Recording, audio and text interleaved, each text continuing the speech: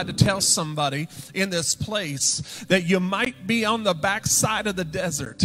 You might be hiding somewhere. You might be feeling inadequate. You might be feeling like a failure. You might be feeling stretched or understretched or overstretched. You might be feeling anxious. You might be feeling worried. You might be feeling doubtful. You might be feeling forgotten. You might be feeling like a complete loser, a complete failure. But I've come by to tell somebody that the dream is still alive inside of you, and it will wake up. God has got a defining moment for you where he's going to call you once again.